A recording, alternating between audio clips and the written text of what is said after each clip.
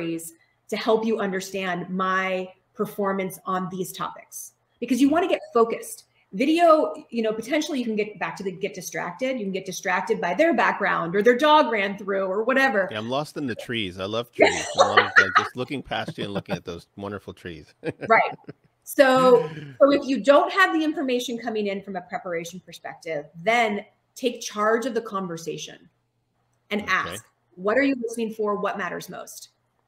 And then you want to tell stories, because we learn through story. And that's what behavioral interviewing is.